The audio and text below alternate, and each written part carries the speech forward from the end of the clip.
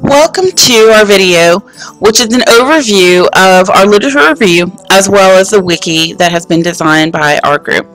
So let's go ahead and get started. The first is a summation of our literature review entitled The Lack of Professional Development for Technology-Focused Project-Based Instruction. The purpose of this presentation: for an understanding of our wiki's topic and material, this is an overview of our literature review. Each circle is an actual statement from the literature review to provide a brief summary of the information in the actual paper and to give further meaning to the items in our wiki. A quick disclaimer though. As I read, I will not be reading the source names only because it would be extraneous and take extra time. If you are interested in the sources, I will include them at the end of this presentation. So let's begin with the literature review. The test-centric nature of current educational institutions will not prepare the current generation for skills required in the 21st century, which require more technological know-how, critical thinking skills, problem-solving skills, collaboration skills, and educational independence. In order for students to remain competitive in the world they will be working and living in, they must have technological application skills and the ability to think critically, both of which are provided by a problem-based learning curriculum, or PBL. Based on a study conducted by the U.S. Department of Education in 2010, there is a consensus that educators are not being adequately prepared in their districts to utilize and implement technology into current educational best practices. According to Bennett, Matten, and Curvin, because of these millennials' development through the advent of constant technological breakthroughs, they have developed different learning styles and patterns that do not necessarily fit in with old school teaching models. They understand the world through a technological eye and see the digitization of the world as natural. The desire for the teacher to be the sage on the stage has evolved into the guide on the side, who assists learners with collaborating together, building critical thinking skills in order to construct their own knowledge and develop solutions to problems presented in the classroom, which is what problem-based learning advocates. Before we can delve into the pedagogical side of learning, the integration of technology must be discussed, since it has a huge influence on modern curriculum. Problem-based learning included. As has been stated, professional development in regards to technology has been lacking and weak. In 2009, the National Center for Education Statistics indicated that districts were not giving enough time for technological training to educators. It is not enough for teachers just to have access to a variety of technological tools. They must be given proper training to integrate those tools into useful and purposeful lessons, or else technology is just being used for the sake of being used. Millennials also may not have more familiarity with technology than the older generation, but this does not mean that they are aware of how to use these tools in an academic sense. Teachers who are adequately trained can meld the two worlds, modern technology and academics, into one. Studies have shown that technology usage in the classroom for meaningful learning increases student motivation and participation and creates meaningful connections for students to the world around them, which further guides their desire for inquiry and engagement with their learning. Project-based learning has roots that are older than the advent of technology in the classroom, though. It is a type of learning that is constructivist and social by nature. Based on previous research and constructivist studies conducted by Jean Piaget, Lev Vygotsky, Jerome Bruner, and John Dewey, and a host of others, it has been determined that students learn best when they are able to construct their own knowledge from social interaction and collaboration, self-discovery, and challenging activities that are formed from connections made with the world around them. When implemented correctly, teachers become facilitators of knowledge rather than the all-knowing expert. Instead, students, frequently in groups, use technology as a tool to research and discover information that builds into larger constructs of knowledge in relation to a problem that has been posed by the teacher, thus problem-based learning. Here are the references that were mentioned before in case you are interested in looking up any of the information that has been discussed. Now, on to the wiki.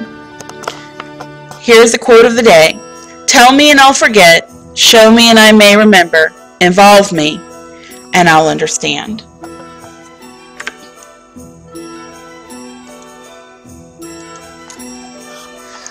So welcome to our wiki, the implementation of project-based learning by Donna Cousins and Maria Martinez. So we start off with our homepage, which has some background information about project-based learning. We also see here a visual about the 21st century learner, as well as the 21st century educator. Now there are two ways to navigate our wiki. We do have the navigation bar on the side, which has the titles of each of the pages, as well as hyperlinked list over here on the home page itself. Number one, what is project-based learning? What exactly comprises project-based learning and makes it unique? Well, if you click on the link, the first thing that you'll notice is that we actually have all of our pages opening up into separate windows. So here we can see that we have a link to what is project-based learning, as well as some information and a video. I strongly encourage you to make sure that you are paying very, very close attention to the text, as we have hyperlinks spread out throughout the wiki. Since it is a separate page, we can go ahead and just close the page and we are still on the home page itself. Number two, professional development strategies for PBL implementation. What are effective professional development strategies for incorporating PBL strategies? What are considered effective professional development strategies in general? Well, again, if we click on the link, we can see that a new window opens up and we have information about professional development that is provided. We also have hyperlinked information, included National Staff Development Council's Professional Development Standards, an entire book of standards set forth by the National Development Council. It is in a PDF format, so it can be saved or printed. We also have case studies on our page as well, one of which is done in a PDF format, a second which is done as a video that takes place here in the state of Texas. When we close the screen, we go to our third link, which is theorists and researchers, the forefathers of project-based learning. Researchers and educators who have made significant contributions to the world of curriculum and pedagogical study, including PBL. When we click on the link, we can see that there's a variety of researchers that are included on the page. They are in alphabetical order, as well as videos and information. Again, I strongly encourage you to look at the links and to go ahead and click on them.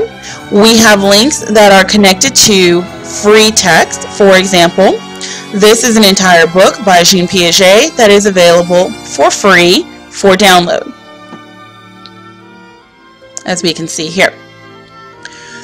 For books that were not available for free, we also have links that are connected to Amazon.com should you be interested in purchasing the book for yourself. We also have handouts. For example, we have handouts here from Benjamin Bloom, who of course invented Bloom's taxonomy. This is the regular taxonomy, and here is a handout for his digital taxonomy, where each of the hierarchies from the taxonomy have different technologies that have been placed in each part to help enhance that part of the taxonomy. Again, it is done in PDF format, so you can either save it or print it. So once we close the screen, we go to 4, project-based learning lessons, ideas, and samples. Many times when teachers are learning about a new concept or something that they want to do in their classroom, one of the hardest things that they find are finding lessons that they can incorporate. Here is an entire list of resources that educators may use to find lessons and resources, ideas, and information about incorporating project-based learning into their classrooms. There's a variety of content as far as subject matter for different subjects, history, English, math, science, and so forth, as well as grade levels.